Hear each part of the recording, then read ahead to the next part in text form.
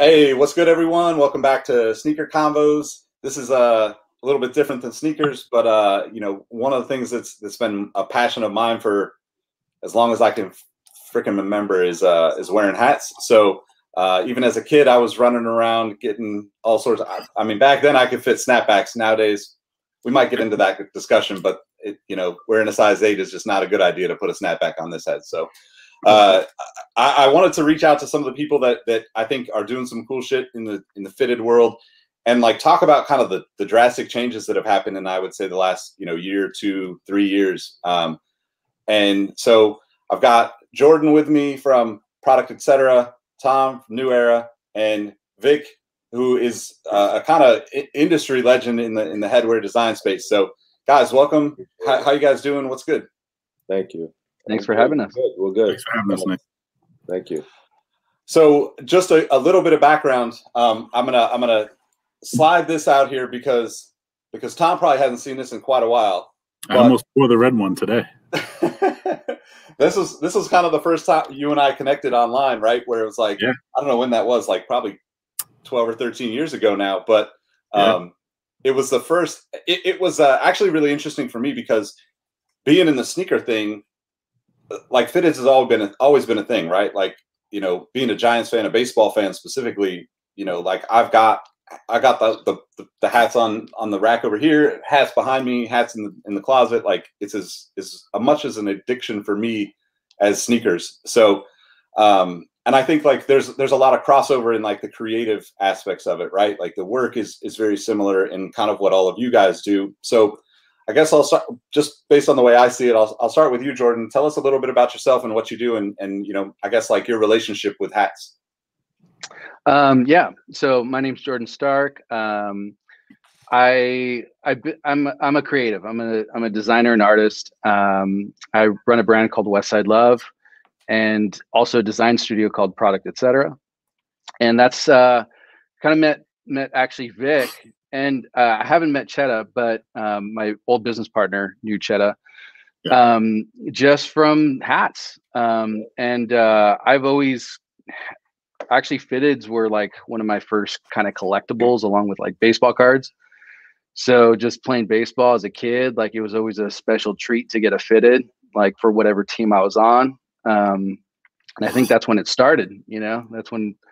So I was always a fitted dude. And then when we started actually making hats around 2010, we were like fitteds only. Like we're like, that's what we wanted to make.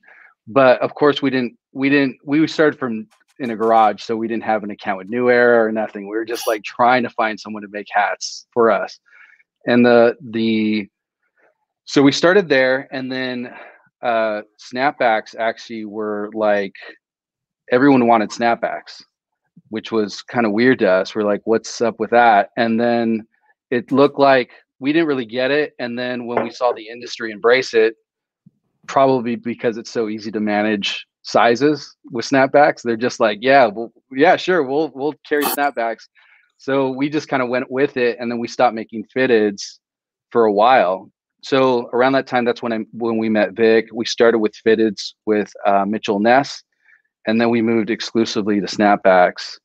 And then now it's like fitteds are like stronger than ever from what my experience. Oh yeah, you're definitely seeing the surge everywhere. Everybody's trying to get their hands on the different types. The colors are definitely being more prominent, but yeah. It's kind of interesting. So I guess like, I'll let you guys introduce yourself, and then I'll ask a couple questions. Vic, go ahead and tell us about your background in this. I'm Vic from Universal Article. I'm a creative like Jordan as well, but I've been doing headwear now going close to 25 years, dating back to like the old snapback company, Ed's West Signatures, where we were doing the college stuff, and I was just doing tech packs back then. And but my big break came when Reebok acquired the NFL license, and I came on board to do fitteds for them. And we ran through all different types of things, styles and experiments in that era. And then it got it connected with Adidas and the NBA, and that all came together. But during that whole time, you know, I managed to get my hands. I worked on the G Unit stuff. So it just ran through very different eras of stuff. And then around 2009, 2010, I was asked to work on Mitchell & Ness, which the SLD group had just purchased. And without a question, I signed up. I was like, yeah, please. And we went to town, and you know, eventually the whole snapback thing just happened to just be there at the right moment, and it was like lightning in a bottle, and it just went. And then after that, you know, ran a whole, you know, I would say 8 years at Mitchell, and then did some time with New Era too, and you know, worked on some cool projects there. Specifically, you know, the West Side Gun project with the Griselda records and Just Don, and you know, working with Chad. And I've known Jordan for many years. When I used to run Universal Article blog back in like 2005, a lot of their stuff they were doing with Just Staple. Remember, you guys did a hat with him? And yeah, that was the first version of this. We did with we did with the Read Space. That was the early blogging days. Like you had Knife and Strictly Fitteds and that whole era. It was a good time. You know, I was just doing it to try to get my work out there, because I noticed that the stuff that I was doing for Reebok wasn't getting the same love. You know, obviously the market was dominated by New Era. I get it. You know, that's what's on the field. And coming from Queens too, you know, fitteds, you know, you could only get them in certain stores. So, but snapbacks were everywhere. I used to buy snapbacks at the local video store for like $5, $10. Cowboys, Pittsburgh Steelers, whatever. And the fitted was like a real cherished thing. Like, oh shit, this is like my size. But I remember you could only get it at a certain store on Jamaica Ave, not till it started really opening up. And I would say, I guess it has to coincide when the whole color thing, Chad Blue, the whole Spike Lee thing must have blown up. That's when it started, you know, you started seeing it all over Jamaica Ave. So, but up to that point, I mean, you could easily go into the Coliseum and get yourself a UNC snapback, no problem. Yeah. And now I'm kind of doing my own independent stuff, working with other people and just having fun with this and staying creative. That's kind of what I've been up to. Nice. What's up, guys? My name is Tom Keough, Chedda BLC on Instagram. I am currently the senior manager for lifestyle sales and marketing for New Era Cap. You know, as Nick mentioned early on, you know, I started my career back in the day with Concepts in Boston. You know, that hat was a Concepts fitted that tied back to a sneaker release that we had, which was the Freedom Trails. And, you know, I saw an article that Nick did in Soul Collector back then about us, and I reached out to him, sent him some of the merch and stuff to go along with it, and you know, kind of been in contact ever since. You know, from Concepts, I spent some time with Karmaloop, and then with the Adidas group, working for Mitchell & Ness, working alongside Vic here as the product manager. When, you know, they were acquired by a private equity group, you know, didn't really want to relocate. So, you know, decided to take my chances on the open market. And then, you know, probably 6 or so months after that, you know, something opened up at New Era, and I've been here now for the last 4 years in my current role, kind of, you know, taking on some additional responsibilities after COVID. But, you know, always been into hats. As a kid, like, you know, you guys have already said it was, you know, kind of like a crown jewel. Like when I was a kid, they were like $20, $25, which, you know, for a hat, you know, was a bit up there at that time. You know, it was something, something I get like 1 or 2 of a year. Like I wasn't able to collect them at the rate that I'm collecting them now. But yeah, I've always been a fitted guy, you know, my whole life. And, you know, excited to be working on this project during this exciting time, and, you know, seeing it, you know, come back in a major way and, you know, be a driving force in the market is awesome for sure. One thing I wanted to touch on that Chad talked about, how the fitted is a special piece. I remember back in the days, the label that New Era had in the hat, just the way it was folded, that enough was like, man, this hat is different. Like, it's not like these snapback ones, like a poly printed. label. This was like this stiff, freaking black label, and I would that in itself would like, oh man, this is hot. Like I need it. Yeah. Yeah. And I remember American Eagle too have some dope fitteds too. That like those were on the app too. American Eagle was huge too. Yep, for sure. It's interesting how there's like been so much progression too. Like I think there's been like a lot of ups and downs, but like generally speaking, I think it's very similar. And I'm relating this to sneakers because it's the main audience that we have here is going to be sneaker focused, but I think it was, like Chedda said about him sending me the little kit, right? Like I was stoked for the sneakers, but like being a guy that was, really into fitteds, like that was even more important because like I knew that he got it, right? Like, there wasn't a lot of the connected talk, right? And, like we had this to your point, Vic, about like kind of that blog era, right? Like I read your stuff, Strictly Fitteds. Out here in the Bay, we had a cat, hella tight. He was actually making his own. He was doing some amazing stuff. I have a couple of his. He has like he was just like he took it to a whole different level, and I think timing in the market it was probably challenging, for him at that point. But for me, backing up even further, I didn't really I didn't think about collecting sneakers, because they were way too expensive. To Chedda's point, even fitteds were well beyond my family's budget, right? Like I remember getting a couple of snapbacks here and there as like a 6th, 7th grader, and like I cherished them. I cherished them and I beat on them, right? Like I duct taped the back, like I had to keep them together. But I had a really interesting thing, and I really hadn't thought about this until just now, as you guys are talking about this stuff. When I was in 5th and 6th grade, I had a teacher who like was my same teacher for 5th and 6th grade. He moved up coincidentally that year. I became really close with him, and I think he was kind of like the basketball coach at the school for that time, right? So it was like I was kind of just like he was like my mentor, right? And after I like got out of 6th grade and moved on to junior high, I ended up like somehow reconnecting with him. Like I can't remember if it was my mom or my stepdad, became friendly with him. We ended up like meeting up and grabbing lunch over summer or something as I was about to transition into this new school. And I remember walking into his house. He was a big college basketball guy. He collected all the mesh snapbacks from 70s, 80s, all the way through. Like he just had them kind of like your wall, right? He had an entire room that was, I don't know if you guys remember this, and I wish I still had them, but there was a series. This is probably like late 80s or maybe right around 90, right? Like, so like I was actually thinking about like, the teams and knowing the teams by that time as 10 years old or whatever, 8, 9, 10 years old.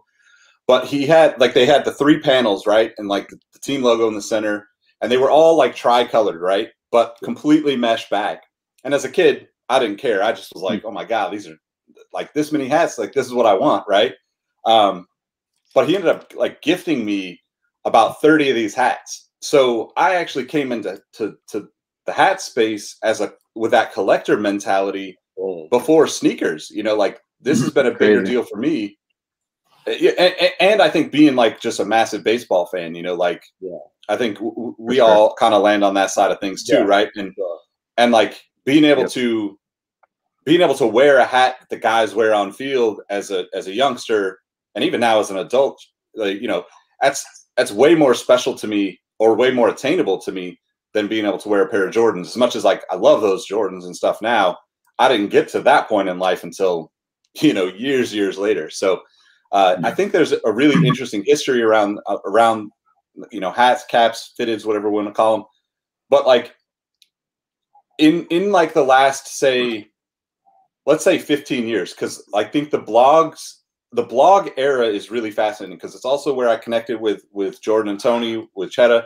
I think one thing that I think you touched on, Vic, there's something about just doing the things and being creative and putting it out there, and like look, we're going to do this whether anybody gives a shit about it or not. Yeah. That kicked off so much of what happened on the internet in terms of blogs, in terms of, you know, creativity, and really a lot of us finding work, finding new opportunities. The network was amazing. I mean, that's what I could really put it towards. I mean, you know, I would work, you know, the regular 9 to 5 type stuff, and then come home and be busting, going late hours, editing photos, doing things, just writing, coming up with content, doing all that. And next thing you know, like, people are contacting you, having, you know, these, you know, exchanging ideas, and you start knowing people, and they're sending you stuff. Oh, put this on the site.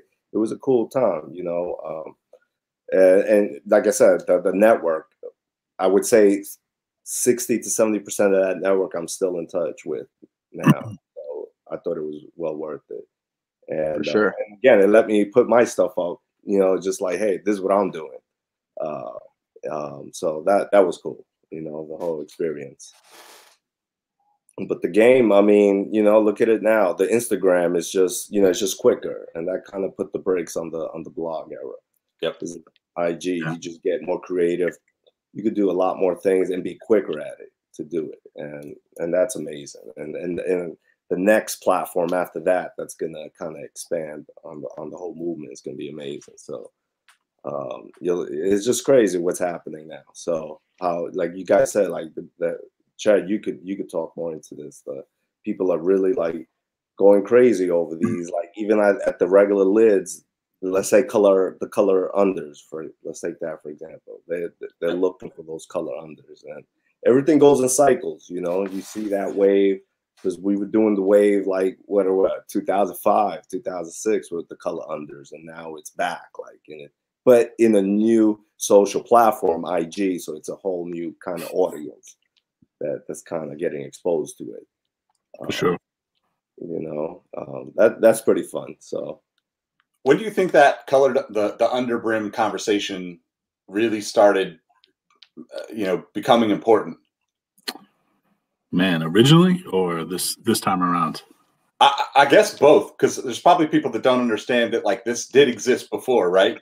Yeah. But then there was a good solid, I don't know, 10 years maybe that people didn't care at all. You know, it was like there was just everybody was just into it. They didn't know the nuances or get into the nuances. Yeah, so the colored under thing, even from like an authentic point of view, has always been like a point of contention within like the hat community. Like, you know, a lot of people remember the authentic on-field hat when it had the green under, you know, in the 80s and 90s before it moved to gray, and then before it ultimately moved to black, which is, you know, the current undervisor color on field today. So there's always been, you know, especially in the Northeast corridor, in the Northeast in particular in New York, where people are like diehard about the color of their undervisor. So, you know, traditionally New York has always been gray. There is still, you know, pockets that, you know, light green. But then I remember, man, when like Louboutins came on the scene, and mid to whenever it was, like, you know, 2005, 2008 ish, I remember, you know, the red bottoms was like a big thing for like, you know, luxury sneakers. And then I remember, you know, dudes started wearing the red under Yankees hat to kind of tie back to the sneakers. And, you know, that was a thing for a while. And then like during the Dipset era, I remember like during the pinwheels, like Cam and Joel's having the pink undervisors on those, like baby blue with the NBA, you know, Jerry West logo in the front. The Jay-Z era too, bro. Jay era, yeah. Button up. That was a crazy time. New Era, Reebok. Everybody was putting like actual dress, shirt fabric on the hat with a Yankee logo.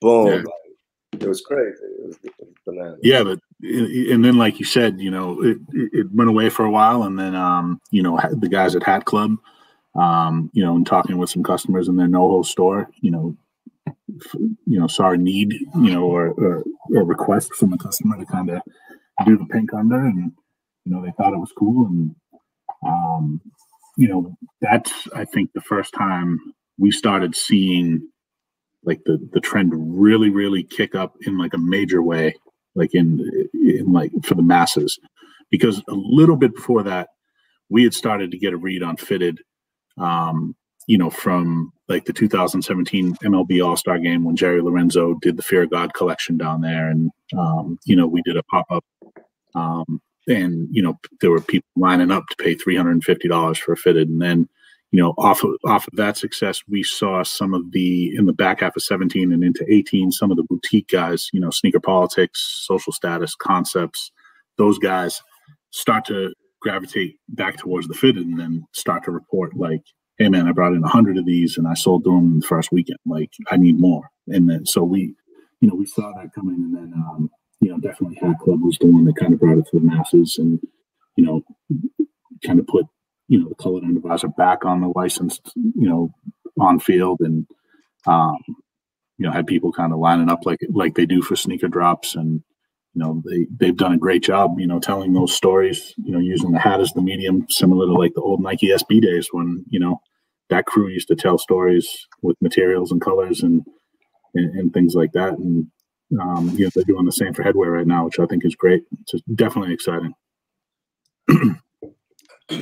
Yeah, it's interesting because I think the you know, not to get too much into costs and numbers and stuff, but there is an interesting, like, there's a bigger ceiling to the spending on the cap side, right? At least in the terms of you physically have more product at a lower price point than sneakers, right? So like getting somebody in the door and getting them interested, you know, it's like I don't remember when I started, you know, really going hard with like Giants stuff, but like, it's funny because now we're at a point where I'm seeing a bunch of patches. Like I got the old hats still on the shelf from when that actually happened. And we're getting like, we're going back 10, 15, 20, 30 years and pulling those memories out, throwing the patch on the side and throwing another variation out there. But, you know, kind of to the point of you know, Jerry Lorenzo, the Fear of God stuff, and people spending kind of big money on fitteds. I never got to meet the guy behind that brand Hella Tight that I mentioned, but one of the things that I was super impressed with at that time, and this is probably 2008, 5, 6, 7, 8, somewhere in there, is that was the first time that it was like I ever saw a fitted that was like clearly next level in terms of material, right? It was, you know, and I'm very much a traditionalist. Just give me the good stuff, don't change it up. And by good stuff, I don't even mean like, don't give me like this crazy suede stuff or satin linings and stuff. But I think like that's an interesting piece of this puzzle that disappeared. But now we came back to the price point climbing, and you know, I don't think I would have ever expected you know, a Fear of God fitted at $300, $400 ever, right? But also, you know, like, not that I could justify it, but I also understand it at the same time, right? Like it's a really interesting twist to it, right? Sure, for sure. It was definitely an aspirational item, and you know that comes along with, you know, when you're dealing with these luxury brands, which, you know, Fear of God has become, and was at that time also. Not so it's you know, it's just like anything else. Like, you know, you go, and even in the sneaker world, it's the same thing. You go and buy an Air Force for $90. You know, all of a sudden Cause collaborates on it and it's, you know, a couple hundred, and then reselling on the aftermarket for a couple thousand. So it's, you know, the same type of thing here. And I think, you know, to your point, in like when you were talking about like the ability to kind of get people in the door and get people to buy more hats, you know, I do think we've benefited, you know, certainly from the conditioning that these customers have gone through, because most of them do come from the sneaker world. You know, and those prices have continued to rise, like, you know, through the roof. So when they come in, although we, you know, now we look and we're like, oh my God, a fit is $40, $42, $45, $50. You know, from remembering back when I was getting it for like $20 as a kid, these kids are coming in and they're like, oh man, I can buy 5 of these for the one pair of sneakers that I was going to buy. So you get kids coming in buying, like, you know, now if Hat Club drops a pink lemonade story, they're not just buying their favorite team, they're buying 5 or 6 of them. They're like, all right, yeah, give me this one, like that logo, give me that too. Like, I don't even know what team it is, but you know, they're just like kids in there picking up everything. So it's cool. And I think, you know, making that sneaker to headwear tie-in again, I think we've benefited from, you know, that world. And then also the, like the reselling, we're starting to see, Fear of God hats on StockX and, things like that. So it's also, now that there's a secondary market for fitted, obviously that helps drive demand, and, definitely something that benefits us in the long run. So Jordan, as somebody that's right there on the direct to consumer side with your guys' hats, how have you seen that kind of, play out in terms of like people going after? Because as one of your most annoying fans who's been begging for certain colors for years, I'm seeing you like create, way more than you did, a handful of years back. Yeah. And I guess maybe speak to that on the consumer facing side. Well, I mean, some of that is we've pivoted a lot in the last year. I've traditionally done a lot of client work, design, branding work, and Westside Love and our brand stuff was always like a side project. And last year, finally, we've been able to commit to just doing the brand. And taking very, very little client work. And so that's where it's always been like pushing 2 boulders up a mountain, and so it's nice to just focus finally on one and primarily put our weight behind it. So that's been part of our increase. But straight up, from going from producing hats with Mitchell Ness and FlexFit to pivoting to opening an account with New Era and making fitteds again with New Era, I've seen we've been exposed to a completely different demographic as far as collectors, and it's been pretty awesome to kind of see that and dive further into it. It was probably maybe 10 months ago that I learned what a black nasty was. and that's like, it's funny because like, I popped into, his IG is Captain America, and he runs, Fitted Hat Society on Facebook.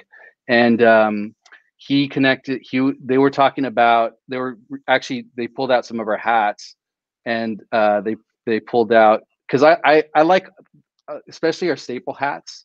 Like, I contributed to a very West Coast approach, which I call the in and out menu. Like, all our we have staple items, and we focus on staple items, and just saying this is what we make, and we do it really well, and we focus on it and make sure those are really dialed. And then now we're kind of starting to expand to other colors. And so, traditionally I've done a lot of like matching undervisors. And so they pulled out a black hat, and they were like, yeah, it has a black under, and then dude's like, black nasty, I can't do that. And I was like, what the fuck's a black nasty? And Captain America was like, it's a really East Coast thing. Like, the West Coast dudes don't really care about it. And so then like I did some research into it, and I guess at one point New Era made some black undervisors that had like a cheaper brim, and so people associated with a cheaper hat or a cheaper visor. And so I just thought it was funny. So I'm learning stuff constantly, but definitely we get a lot of requests for different colors, different undervisors.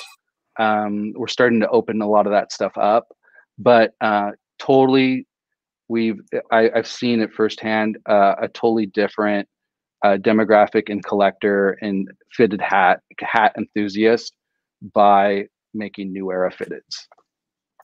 Do you guys think, you all collectively, have connections to obviously deep roots in this industry, and for me, just coming from the baseball perspective, like, that's always I just default to, like, at the point that I could get fitteds regularly, it was New Era.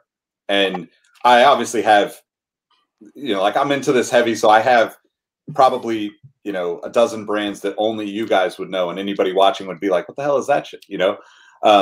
How do you see that in terms of like the overall market? Because sometimes, like, I think, Chedda and I might have even talked about this in the footwear world way back in the day, but like, sometimes we go so far in one direction that, like, it's almost like we need to like bring people, not only like does it help to have the competitiveness and pushing the envelope and things, and I think we're seeing that in a way, you know, like the hat clubs and some of the other you know, fitted specific sites selling hats now have taken that competition from, like, they're literally taking straight from New Era and spinning it, you know, oh, we're going to do our own way and that's it. But like also thinking about, like, you know, a Mitchell and Ness, you know, the licensing side with Adidas, like you said, Vic, Reebok back in the day.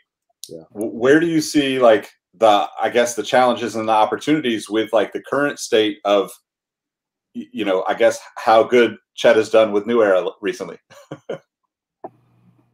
Chad, you want to go there, or yeah, sure. I mean, I think you know, to your point, where it's definitely a competitive landscape.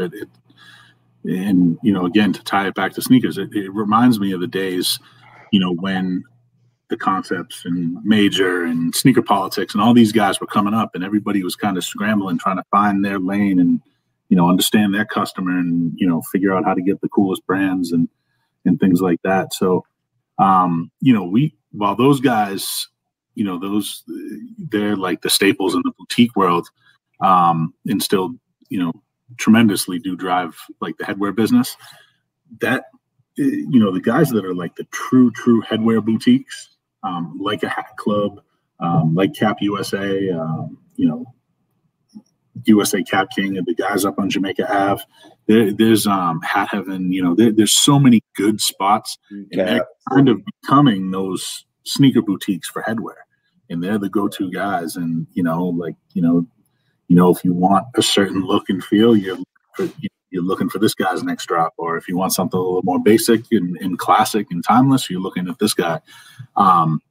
So it's definitely exciting. It definitely keeps things fresh. I think, you know, our ability to deliver customs and, you know, how easy of a process, you know, we make it for our customers is, you know, massive, like, competitive advantage for us. You know, I think we, you know, it also allows you to kind of stretch a trend a little bit, because you're not walking into, with the exception of some of these classic side patch hats, you're really not walking into 2, 3, 4 of these stores in a row and seeing the same thing.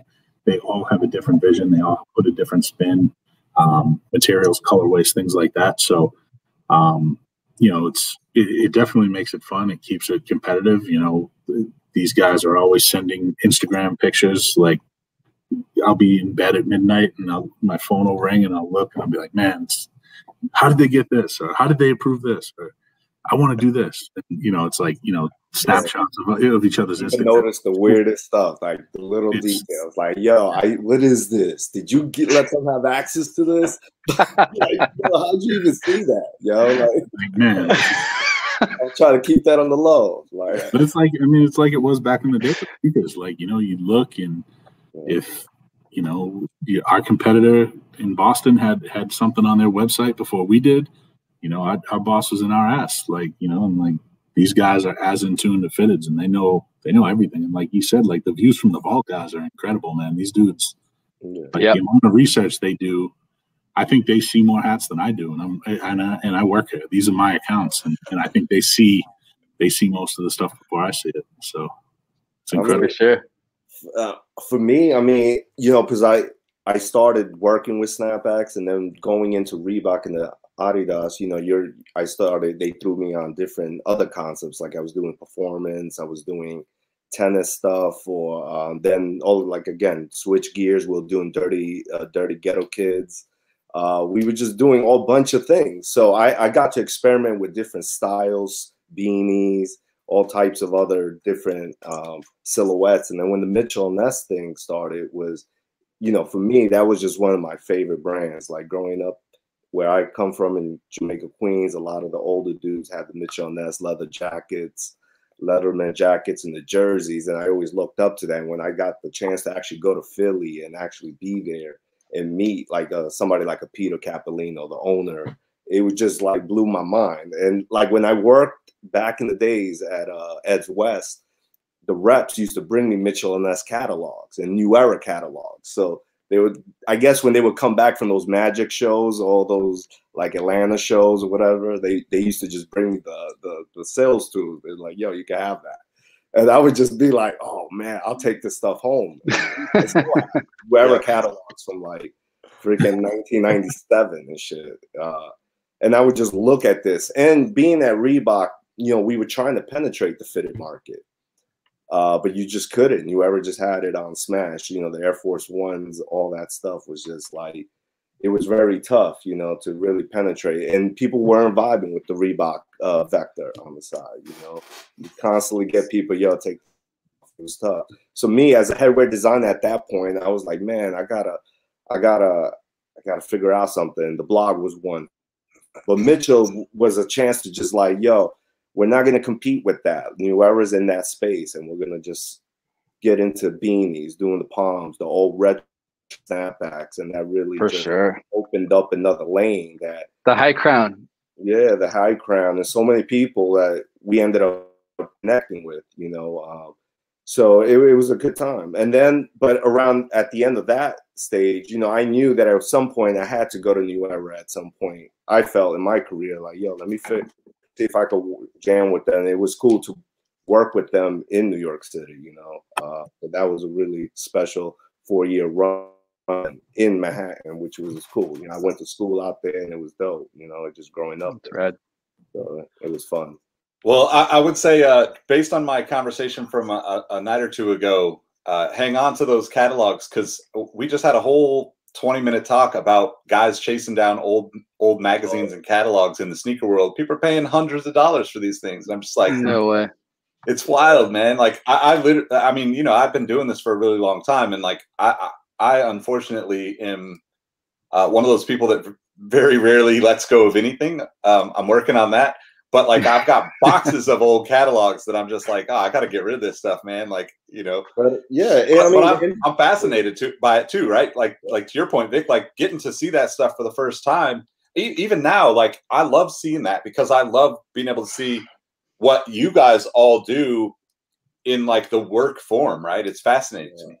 When I mean, being at Mitchell, you know, and being exposed to all that sport history, you know, I'm a big sports fan, just like we all are here. And then being there and seeing all the archives, and then traveling to the Hall of Fames, and you know, getting behind the scenes treatment, and just seeing all that stuff, it's just amazing. Like, man, and the amount of like effort and time that it goes into that, because it's not just you know, designers, but you got the developers and all this stuff, just that the timing of it, you know, that just goes into making sometimes a hat too.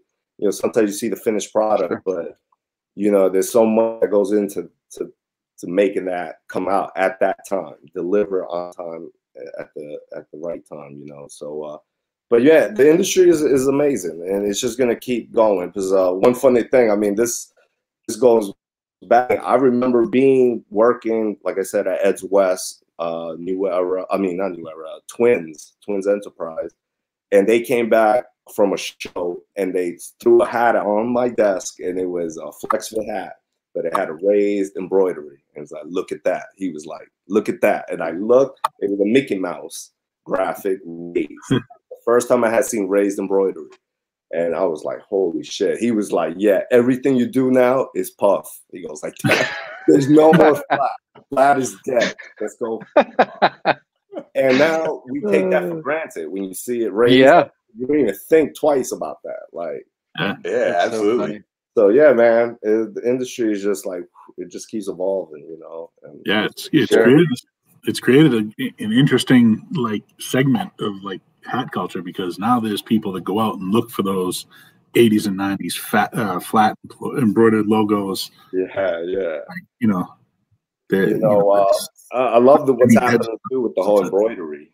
You know, everybody's just doing their thing, like literally just, yo, I'm gonna hit up these hats and I'm gonna do my thing, and it's just like all out. Everybody's doing graphics, taking whatever and putting it out there. It's amazing. You trying to set me up? Say that again? You trying to set me up? Nah, man. You know, do not endorse this trend. But hey, that's where the level's at, and you got to look at, you know, you could kind of make some relate parallels to like the music industry. Look what happened there, you know, like it's just people like, yo, no, we're gonna download this stuff and do this, and look what happened, you know. So it's an interesting time right now, what's happening, and as we go into other platforms, digital platforms as well, you know. But you know, like you were always gonna have the collectors, the hat collectors, and it's cool, you know, just seeing the different evolutions of it and different companies that are gonna come into play to participate in this, you know. So yeah, sure. Absolutely. So what do you guys think? I'll throw this to you first, Jordan, but what do you guys think is, you know, the most, I hate the word, but it's really kind of the truth, like the most influential thing in the space right now? Because, you know, one of the things, like, I think with sneakers, you know, it has rotated from blogs to, like you said, to Instagram, to all these different various platforms. Yeah. But at the same time, the sneaker companies still go, like, to Chedda's point, right? You know, to really push something, you need the concepts, you need the politics, you need the undefeateds to take that next level. So what does that look like for the hat world, you know, going forward? Good question. The first thing that comes to mind that I'm seeing get a lot of attention, not necessarily from us, but just in general, is theme drops, like just like a collection of caps around a theme. I don't know how necessarily new that is, but I'm seeing just a lot of, you know, enthusiasm for those, particularly through Hat Club. Yeah, that and kind of mascots and characters. I'm seeing even college baseball caps, like all their crazy mascots, like those people like love those. And so doing different colorways with that, with the side patches and things like that. I see kind of a lot of stuff going on right now. I'm curious to hear what Vic and Chedda have on that, though. Yeah, I think good. I was going to say, I think you nailed it with like the theme collections. That's definitely a driver right now. Hat Club was definitely at the forefront of that. You know, we're seeing that, you know, cascade down to like other, you know, headwear specific retailers that are starting to do the same thing, coming up with some super creative ideas and putting it out.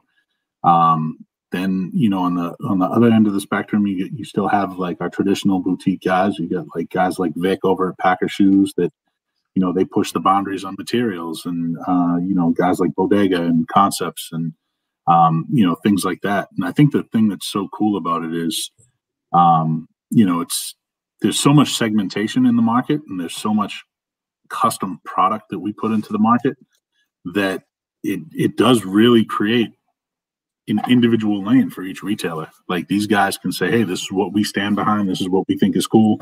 We're going to design caps inspired by this. And they know their customer well enough that they're seeing success. They're selling out. They're starting to get picked up on some of these, you know, like I said, a view from the Vault or Fitted Hat Society. And, you know, they're, you know, through that, they're kind of broadening their customer base. But yeah, it's really, it's a mixture of those customs and how we work with those guys. And then the collaborations, like we have some really good partners, Don C, Jerry, you know, with Fear of God, and, you know, those guys always like allow us to kind of create those aspirational items that are still, you know, somewhat elevated in price, but, you know, and not available, you know, in every store. So it still kind of keeps the hunt fun and, you know, allows, you know, kids to kind of, you know, be aspirational and want to go out and try to track one of these special hats down. So that's really what it is for me. I mean, for me, just also, I would say it's a full gamut, because I mean, there's just like so many heads now with the Instagram. You know, you got access to so many heads that are producing their own thing right out of their crib. For instance, there's this one guy called Creative King, I believe is his thing on Instagram, and he does these does these amazing 5-panel hats. So somebody like that, where they're just buying material and making these cool hats, and then you got the guys like you know, All My Hats Are Dead, you know, just doing cool, buying dead stock stuff and upcycling it, and the Bandulu and those guys really just modifying existing stuff. You know, I like those guys too, and I love everything all the way up to like a Hat Club, the Lids, and those dudes, Sneaker Politics, what they do. You know, I love it all. It's all part of the ecosystem. You know, you know, you take a look at Hat Club. You know, they're getting a lot of love back a few years ago. I mean, they single-handedly were helping a lot of those like streetwear brands like Diamond and Hall of Fame and 10 Deep and those guys survive. They were supporting that. They were like one of the first platforms, like a big, you know, internet presence, like in Lids, where you could find a 10 Deep hat, you know. But before that, remember Fitted Hawaii out there? They always have some creative stuff, and you know, and then you have the collaborations, the Supreme stuff, Supreme New Eras, and that's a whole other level of you know, specialty. But yeah, I mean, I see there's definitely a lot of evolution in different things, different styles. You know, doesn't always have to be fitted. But there's definitely modifications coming, and people are just doing a lot. Like you're seeing those guys adding the horns on the caps. You know, that's something that was out in Japan for years. I remember when I went out there in like 08, 07, I would see like people putting stuff on their hats, and now you got these guys doing the horns, the devil horns on there. Great. And hey, it's not maybe something I would rock, but I think it's cool. I think it's something I would just buy and collect and just have.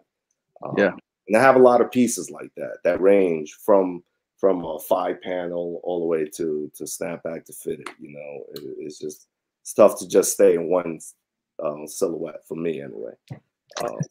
I'm seeing some pretty interesting just on IG through ads and different brands, like campers, 5 panels, like really interesting color blocking. So the panels are a little bit different than we're used to seeing. Those are looking really cool. Especially I think it fits in that kind of silhouette is some really interesting applications as far as graphics under the visor, you know, taking up different parts of the panel, the screen print, and then, you know, sew it, kind of sew it in. So yeah, I definitely I'm seeing just a more polished evolution of some of these silhouettes, where it's starting to kind of, it's funny because my wife, she's traditionally been a bag designer. And one time someone said to her, they said, "Oh, like how many ways can you recreate a bag?" You know? And it just kind of makes me laugh like all the time. I just picked up this Nike book that says better is temporary. And it's so funny because I just picked it up a couple days ago, and I brought up to her, I'm like, look, how many different ways do you think you could do a shoe? You know, like to that person who said that to you, how many different ways do you think you could do a shoe? And so it's just like, what could you do with headwear? And I think we're with this enthusiasm, we're seeing the market support kind of like an evolution and kind of looking at headwear more as a fashion accessory. And that actually ties to this, the Bobby Hundreds book that I've been reading called This Is Not a T-Shirt. And he talks a lot about that the sneaker has been a gateway for men to, you know, kind of get into fashion. And so I think what we're kind of seeing now is like the hat and headwear. It's always been part of men's fashion for a long time, but we're starting to see it kind of open up a little bit. So it's a good time. Yeah, I think it's one of those things too. Like, you know, as somebody who, you know, I don't really have like, I think traditional, you know, excitement for sneakers. I'm kind of like over the top. Just I love all of the shit. Like from, you know, from being a kid, like just not being able to have it, like sparked me chasing it. But like also being somebody who played baseball, played basketball, played, rode a skateboard, rode BMX, basically tried to snowboard because I lived in Colorado on a skateboard, like all the crazy shit that you did as a kid, you kind of, I just look at footwear as like, hey, there's so many brands out here that I just like, I fuck with, like I love seeing the creativity. And I think we're at a point with hats where we're almost seeing like the rise of the things like what Hat Club is doing, is also broadening, the approaches that, like you said, the horns, the diversity, the underbrim stuff, like we're seeing this like massive wave. And I think like a lot of people are only seeing the peak of that wave right now. But I also think, at least in my experience with sneakers, like the more people that get involved, the more people that get excited about it, the more opportunities for people within this space to do cool shit. So for sure. There was a question here about how come it's so hard to get an SF Seals hat. Ebbets makes one, but it's always sold out. So I guess like we should maybe talk a little bit about licensing in a sense. Obviously, there's that one. A golden. He's looking for a golden Seals. No. See the Pacific Coast, the minor league. Yeah, it was like he was looking for the Golden Seals, Oakland hockey team. I was like, what? Let me answer that one. I got you, bro. Like, but that's an interesting thing, right? Like, there's so many teams, and Jordan kind of touched on it, right? Like, I think we're all old enough to remember. I mean, I've got minor league baseball hats behind me wherever on the shelf back here, and like. As a teenager, part of my draw towards different teams with hats was being a baseball fan. But then I could also attribute it to being a Jordan fan, right? Like when Jordan, I was one of the guys that was actually excited he went to play baseball because it was like, oh shit, this is going to be dope. Like, yeah, he's an incredible athlete. I'm a fan already. Now, like and I coincidentally back in the day, my uncle lived in Phoenix at the time. And I wore an Arizona Fall League hat for like 2 years straight. It was one of those snapbacks, duct tape the back to keep it going. Yeah. But I just loved, the game, right? Yeah. And it's almost, I get more excited about this stuff too, because, I'll get back to this question about like why something doesn't show up. But like we now have almost unlimited creativity with hats. Whether that's fitted snapbacks, right? Like there are exponentially more teams, and to Jordan's point about, the bag development, the Nike book, right? Like there are literally no limits to revisiting the creativity that's already happened in terms of like logo design, teams, sure, all that. Where like, I think, even sneakers is a little more limited in a sense of, people don't want to go too far out of their comfort zone, and you have to make something that's, a hat can sit on top of your head and be fairly comfortable for anybody that's comfortable wearing one. Sneakers got to be good, whether you're 50 pounds or 300 pounds, like it just, all those things matter much differently. So how do you see all of those types of that wide audience playing into things? But also, if any of you guys want to touch on kind of the way, I guess it's tough to even know what teams that people are actually chasing, right? Like there isn't like this forum of, like there used to be that, now that we're all kind of on Instagram, which is an interesting kind of twist to what we're used to, I think. Yeah, I think, so to the main question about the SF Seals, I think, I don't know about that team specifically, but I know a lot of times when major league teams, acquire like different minor league teams or whatever, like sometimes they might move from like MIBL to, independent baseball or something and might not be covered by the rights.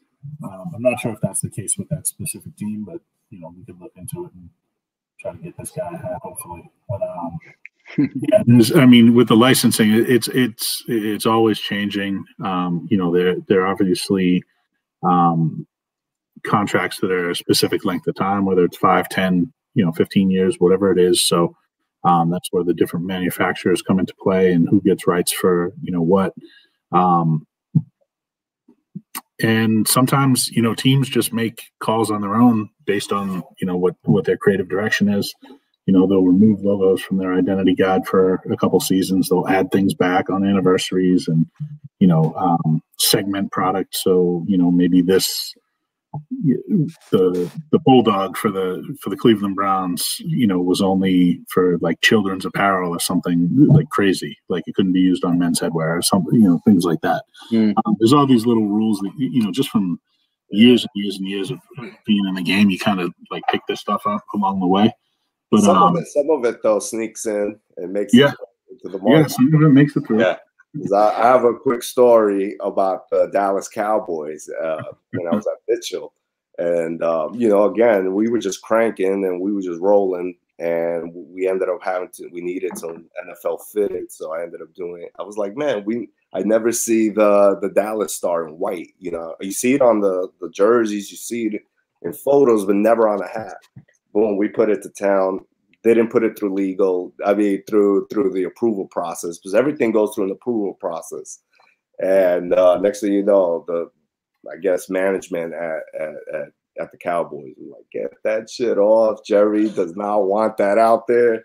It was like, take everything down. But whoever got it got that white star. It was like, I think what he's trying to say is some counterfeit goods somehow.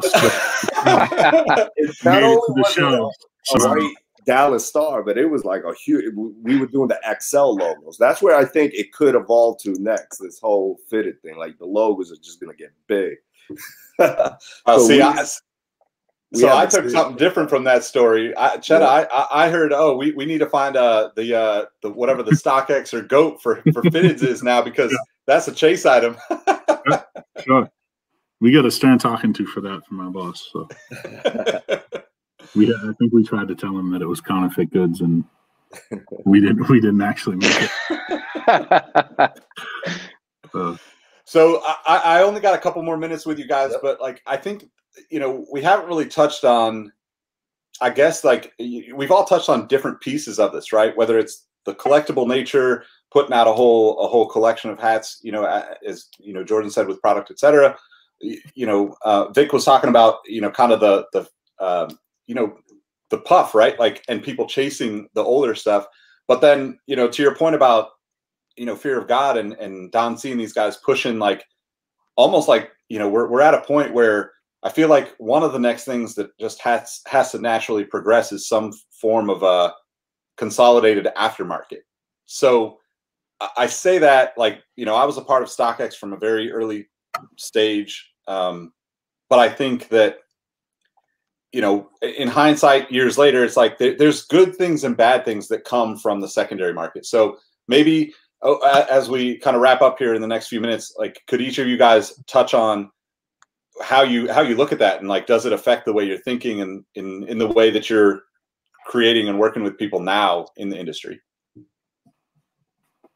Yeah, I think from our point of view, you know, we certainly haven't come to the point where we're running into issues with bots and things like that. I know some stores have, Hat Club probably being one of them. But honestly, it's cool to see every once in a while. Like if something pops up on eBay or StockX and, you know, someone shoots a screenshot over it, you're like, wow, man, that's crazy. Our hat's selling for a couple $100 or whatever. But it's not, I'd say we're not quite there yet for headwear. I mean, it's still something that's, you know, kids are relatively new to and you know, still, you know, trying to develop that secondary market. But